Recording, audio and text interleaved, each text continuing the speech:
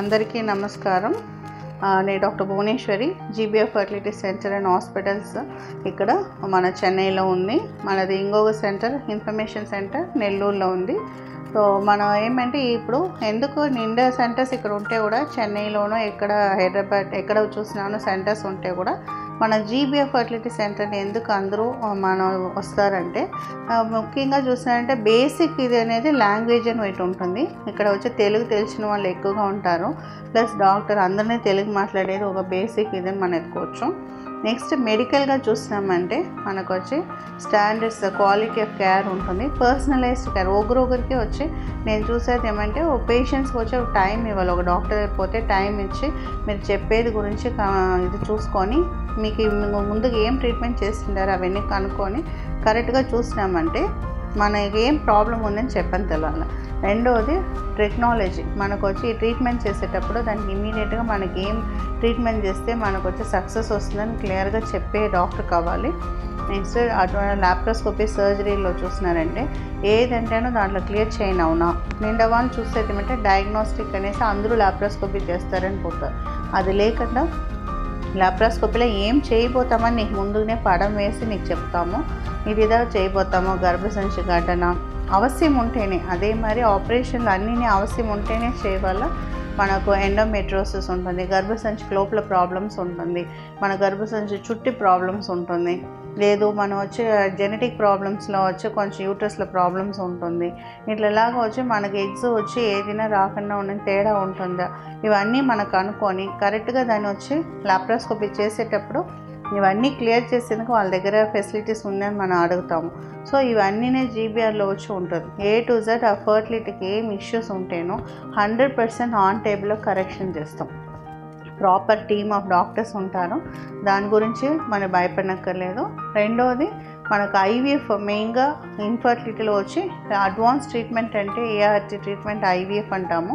ఇప్పుడు IUI కానీ IVF కానీ ICSI కానీ అన్నీ వచ్చి కరెక్ట్గా మీకు ఇండికేటెడ్గా ఉందా, మీకు ఈ ట్రీట్మెంట్ సక్సెస్ అవుతుందా అది ఒకటి. రెండోది కరెక్ట్గా చేస్తామంటే మన ల్యాబ్ క్వాలిటీ స్టాండర్డ్స్ ఉందా, మెయింటెనెన్స్ కరెక్ట్గా చేస్తామా అది ఎట్లా తెలుస్తుంది. మనకు వచ్చి పిండం కూడా క్వాలిటీ చూస్తాం. ఎంబ్రియో అంటాము. పిండం వచ్చి బాగా ఉంది అంటే మనకు వచ్చి క్వాలిటీ ఆఫ్ ల్యాబ్ బాగుంది అని అర్థం.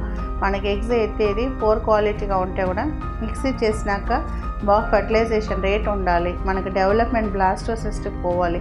ఇవన్నీ కరెక్ట్గా పోతుందంటే మన క్వాలిటీ ఆఫ్ ల్యాబ్ వచ్చి బాగుందని అర్థం. అదే మరి మన సక్సెస్ రేట్ పర్ ఎంబ్రియో వచ్చి ఎక్కువగా ఉంటుంది. సో సక్సెస్ కరెక్ట్గా అసెస్ చేసేటప్పుడు ఏమి ప్రెగ్నెన్సీ ఛాన్సెస్ ఎక్కువగా ఉంటుంది. సో పేషెంట్ టు పేషెంట్ వచ్చే విధంగా మనకి ఇన్ఫర్మేషన్ ఒక పేషెంట్ గురించి చూసుకొని ఇంకో పేషెంట్ వస్తారు. సో వాళ్ళోட సక్సెస్గా మనకు వచ్చి అథారిటీ అని మనం చెప్పనవును.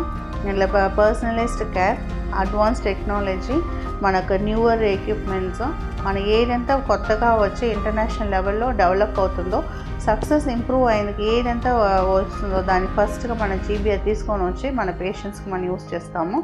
దీనివల్ల నేను చూసేది ఏమంటే ఎన్నోసారి ఫెయిలియర్ అయిన వాళ్ళు ఇక్కడ వచ్చి నేను దాన్ని కరెక్ట్ చేసి అడ్జస్ట్ చేసి ఇచ్చినాక ఇక్కడ మట్టం లేదు. నార్మల్గా కన్సీవ్ అయ్యే వాళ్ళు 50% ఉంటారు. మిగతా వాళ్ళు పోయినాక ఏదో సింపుల్ ట్రీట్మెంట్ చేసి కన్సీవ్ అవుతారు. దాని తర్వాత ఇంటర్నేషనల్ లెవెల్లో పోయి చూస్తున్నారంటే నేను చెప్పిన ప్రోటోకాల్స్ ఫాలో చేసిన వాళ్ళకు ఈవెన్ అక్కడ పోయి వాళ్ళు స్టోర్డ్ ఎంబ్రియోస్ ఉంటే ట్రాన్స్ఫర్ చేసిన వాళ్ళు ఎందరో సక్సెస్ అవుతారు. సో ఇట్లా ఉండేటప్పుడు మన ట్రీట్మెంట్లో వచ్చి సక్సెస్ అయ్యేందుకు నావోడ పర్సనలైజ్డ్ అప్రోచ్ ముఖ్యంగా ఉంటుంది. మనోడ ల్యాబ్ స్టాండర్డ్స్, మన team of doctors and latest surgeries and equipments. So ఇవన్నీ వచ్చి సక్సెస్కు మనకు హెల్ప్ చేస్తాయి. సో ఇది గురించి మీరు మళ్ళీ తెలుసుకోవాలంటే మన వీడియోస్ కూడా ఉంటాయి సర్జరీస్. అదే మన నిండా వాళ్ళగా సర్జరీ చేసినాక ఏం చేసినారు లోపలని కూడా తెలియలేదు.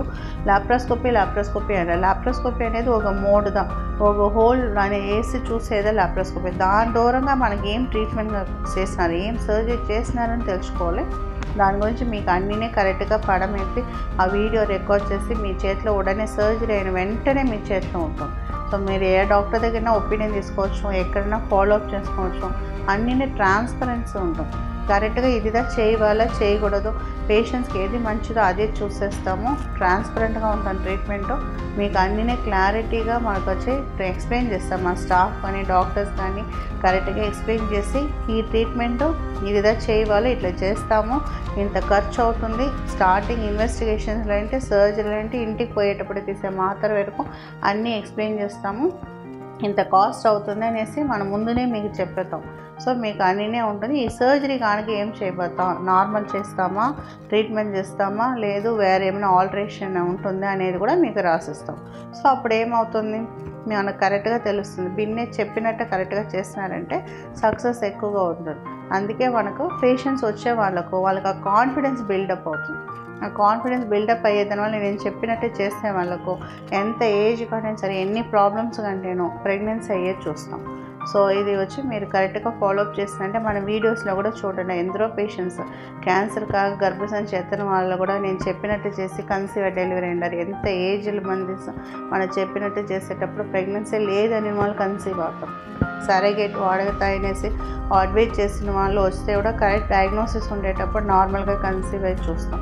సో ఇట్లా మల్టిపుల్ ట్రీట్మెంట్స్ ఉంటాయని మనకి ఏది తగిన ట్రీట్మెంట్ అనేది కరెక్ట్గా చెప్పేదాన్ని బట్టు మీకు సక్సెస్ ఎక్కువగా ఉంటుంది. ఇదే వచ్చి GBR స్పెషాలిటీ. మీరు పేషెంట్స్ రివ్యూ చూసుకొని మీరు ఇవన్నీ కనుక్కొని కూడా రావచ్చును. సో వీన్ని తొందరగా కరెక్ట్గా చూసుకొని కరెక్ట్గా ట్రీట్మెంట్ ఫాలో చేస్తానంటే మీకు అందరికీ సక్సెస్ నుంచి. సో దీని గురించి మీకు ఏమైనా సందేహాలు ఉంటేనో, మీరు దీని గురించి మనం ఇంకా తెలుసుకోవాలా, మీకేమైనా ప్రాబ్లమ్స్ ఉందంటేనో మీరు మా యూట్యూబ్ ఛానల్లో పోయి మీ డౌట్స్ దాంట్లో పెట్టండి. కామెంట్ బాక్స్లో మీరు రాయొచ్చు, లేదు ట్విట్టర్లో ఫాలో చేయండి. అట్లా లేదు నేరుగా నాతో కూడా మాట్లాడాలన్నారంటే మీరు వచ్చి ఆన్లైన్ కన్సల్టేషన్లో వచ్చి హెల్ప్ లైన్ అని ఉంటుంది మా వెబ్సైట్లో పోయినారంటే ఆ హెల్ప్ లైన్లో పోయేసి ఆన్లైన్ కన్సల్టేషన్కి అపాయింట్మెంట్ తీసుకోండి. దీని తర్వాత ఏమైనా మళ్ళీ పర్సనల్గా చూడాలంటే ముఖపేరుకో లేదు నెల్లూరుకి నేను వస్తాను. మా అడ్రస్ ఉంటుంది, మీరు దాంట్లో కూడా మీరు వచ్చి నన్ను కలవచ్చు. Thank you.